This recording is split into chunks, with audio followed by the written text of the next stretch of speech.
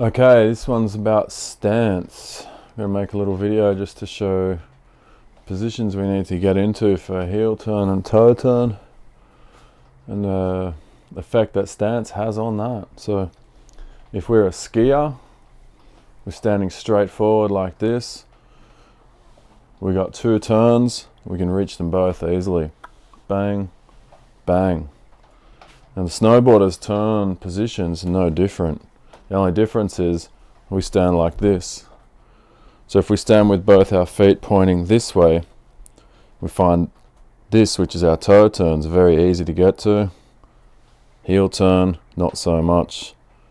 Get to our toe turn, we've got all this back here, it's no good to us. So that's why we stand, front foot forward, back foot square. We can still get to our toe. We can get more to the heel, but not enough. We can come around. We've got all this excess as well. We don't need it. Forward, forward stance. Still get to your toe. Come around. You can get to the heel, all of it.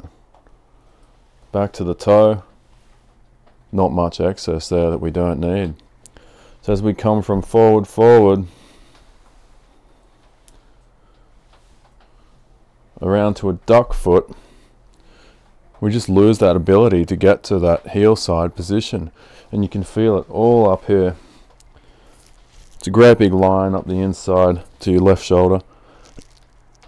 Now if you want to do this in duck stance, you're going to have to increase your flexibility up this line so you can get yourself across to this heel friendly position. And you can do it. Humans are flexible animals, man.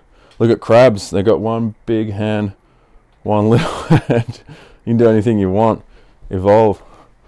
So duck footers gonna have to evolve into some crazy animal that can do all this stuff, but you can do it if you want to.